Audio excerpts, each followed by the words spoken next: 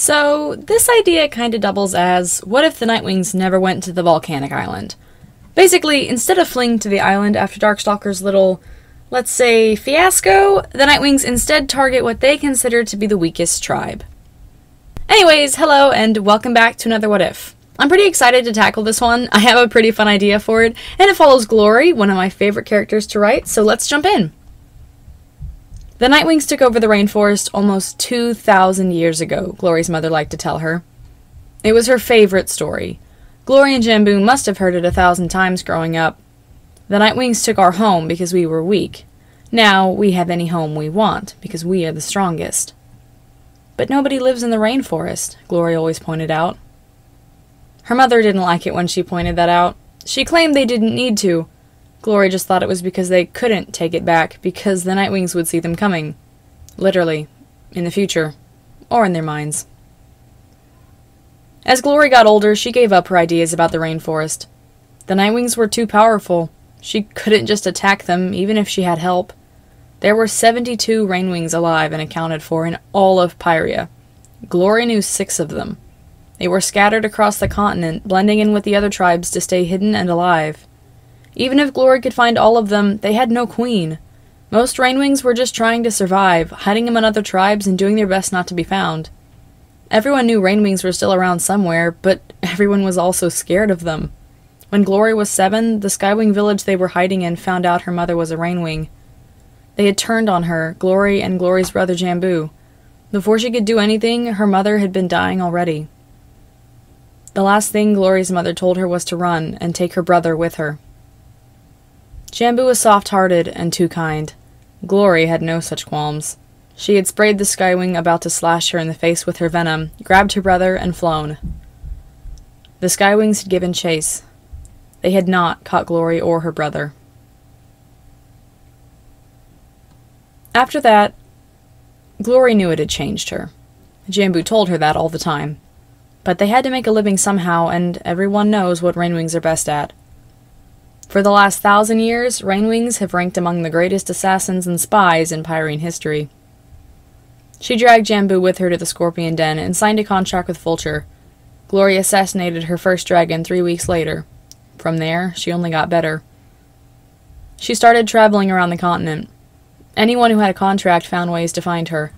It was safest to keep moving, though. Glory was making enemies, and Jambu was not a fighter. Glory took impossible jobs. She always delivered. Nobody dared double-cross her. Few even tried to trick her these days. Glory was the best of the best. And for the most part it helped. Keeping busy, fighting other dragons. The challenge kept Glory alert, and distracted her from the pain of missing her mother and living on the run as all Rainwings did. When the fighting didn't help, she could always find someone selling alcohol to pass time between jobs. Currently, she was sitting in a bar located between the Mud and Sky Kingdoms, doing exactly what Jambu had told her to stop doing. Drinking before a job. It had promised to be simple, though, and Glory wasn't in the mood to listen to her brother's nagging, so she was doing it anyways. Someone wanted her to take out a local gang lord. Some 2-bit Mudwing thug. Glory was going to sit invisible on his roof and drip venom in his eyes while he walked inside. She could do it in her sleep. The door slammed and a dull, rust-colored Skywing walked in. He looked around for a moment before his eyes settled on Glory and he glared. Glory sighed despondently. Jambu could always pick her out of a crowd, no matter how many times she changed her disguise. "Come on," he growled, stomping over to her and grabbing her shoulder. He started pulling her towards the door. Glory didn't fight him. She had to be moving on in an hour or so anyways, so what was the point? "I thought you said you had another job tonight," Jambu hissed as they walked. "Yep," Glory said listlessly. Jambu was silent, clearly waiting for her to say something else. Eventually, he huffed and rolled his eyes. "You're a mess," he snapped, though Glory could hear the undertone of concern. Glory spun abruptly. "I'll see you in the morning," she said, and went invisible. Jambu glared after her, but she didn't know how long he watched the empty air. She didn't look back.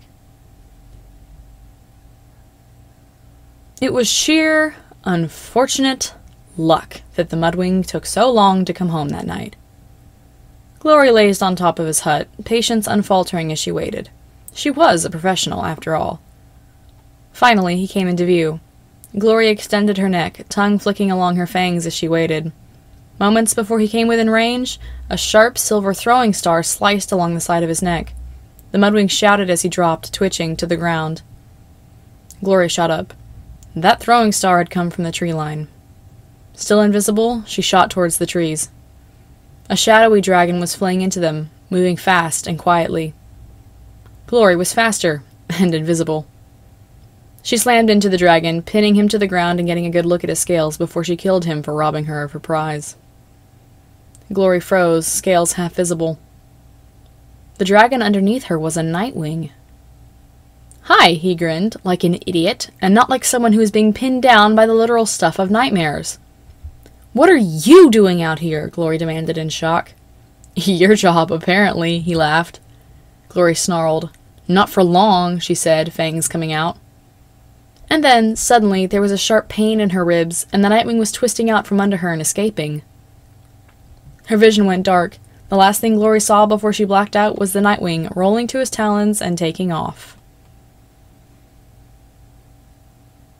After that, Glory could admit she got a little obsessed. Nobody had drawn her blood in ages. This Nightwing had managed to stab her with a poisoned knife and escape her. Not only that, she was pretty sure he was playing with her. Over the next 6 months, he showed up at 3 of her other jobs, always swooping in to snag the glory and the money before she could. It was infuriating. She couldn't catch him, could barely even catch sight of him. Glory knew Jambu was finding the entire situation hilarious. Every time she returned to whatever hole they were calling home at the moment, fuming, Jambu would chuckle and ask what the Nightwing had done this time. She didn't even know his name, for moon's sake. It was driving her a little crazy, and she knew it. So that winter, when she was in the middle of a high-risk, high-reward job, when she saw the flash of black scales, she dropped what she was doing and hurried to follow that dragon. He was good, of course she already knew that, but it was different to see the Nightwing in action. He was following her target, nearly invisible in the rocky, barren land between the ice and sand kingdoms. He hadn't seen or noticed her yet, though, so Glory was taking the chance to observe his technique. Before she killed him, of course. The camp of 20 guards surprised Glory as much as they surprised the Nightwing. That had definitely not been in the information packet. Unfortunately, unlike her, the Black Dragon couldn't go invisible. He put up a good fight, but the Icewing soldiers captured him, dragging him deeper into camp and out of her sight. Well, that was that. The cocky little prankster had met his match. Glory made to finish the job herself, then paused. She'd been squaring off with this dragon for 6 months now. The two of them had been playing, almost, even though they were stealing jobs from each other. And, well, he was a very good assassin. It was a shame to let him get executed by some random Icewings. Moons, Jambu was going to make fun of her forever for this. Glory changed her scales to a shimmery white, copying the commander she was supposed to assassinate, and marched into the Icewing camp. She rescued the Nightwing flawlessly, and it would have been fine, but the real commander happened to return to camp early, so Glory was forced to kill him in the middle of camp, take the Nightwing, and run for it. They had drugged him with something, leaving the dragon slow and dizzy, so Glory just kept a talon on him to haul him in the right direction. They managed to escape in the confusion, if only barely. But it was kind of fun, since Glory hadn't gotten hurt anyways. The Nightwing passed out somewhere in the desert, and Glory left him be, settling in to wait until he woke up. She wanted answers, who he was and why he was messing with her all the time. Then she could decide what to do with him. Deathbringer blinked himself awake, head still pounding with whatever the Nightwings had drugged him with. There was rough sand under his claws. He curled them, feeling at the texture as he stretched. Finally, someone snapped, and Deathbringer froze. He looked up. He was in the desert, with no Icewings in sight. Only a Rainwing. He grinned, unable to stop himself. The Rainwing slapped him in the snout. "Hey!" he shouted indignantly, headache bursting at the contact. The Rainwing hunched her wings, huffing. "You're an idiot," she informed him. Deathbringer grinned again, then dodged when she tried to smack him. "Hey, try words," he demanded. "Don't just hit me." "Why have you been sabotaging my job?" she demanded, jumping to her feet and pacing. She was long and elegant. This was the first good look Deathbringer was getting of her. "I wanted your attention," he admitted. "Is it working?" She rolled her eyes. "Yeah, in the wrong way," she said. I'm about to kill you. No, you're not, Deathbringer said. She narrowed her eyes. And why's that? 'Cause you just saved me, he said. And 'cause I bet you want to know what I have to tell you about the Nightwings and your Rainforest. She froze, eyes going to him sharply. What about the Rainforest? She said. Hi, my name's Deathbringer, he replied, smiling stupidly and holding out a talon. She hissed, lashing her tail. Glory, she huffed sulkily. You have somewhere we can go? He asked. 'Cause this is, gonna take a while. Against her better judgment, Glory allowed the Nightwing, Deathbringer, to follow her home. He talked the entire way. On the bright side, he'd get along with Jambu just fine. Once they were home and she'd gotten her brother to stop teasing her, she heard what Deathbringer had to say. There's a stone, he said, called Skyfire.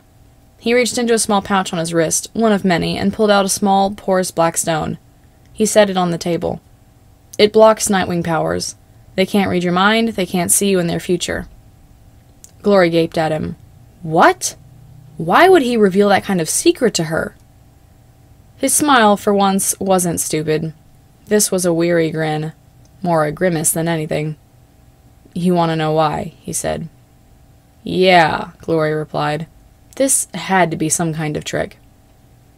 Deathbringer looked to the side. It's a long story, and I already have so much to tell you. Other things about the Nightwings, We've waited 2,000 years, Glory said dryly. I've got plenty of time. The Nightwings will keep. Deathbringer swallowed, shifting back. Then, I guess, he said. And that's where we'll stop. This took so long to write. I legitimately wrote like 6 versions, and I wrote and rewrote and scrapped so much I can barely remember what made it into the story and what didn't, so if it seems a little disjointed in places, that's why. Anyways, Glory and Deathbringer are gonna fall in love and take over the Rainforest. Fun times! If y'all enjoyed this video, be sure to subscribe for more like it and check out my other what ifs. Drop a like or a comment if you have the chance. Thanks so much for watching, and please have a wonderful day.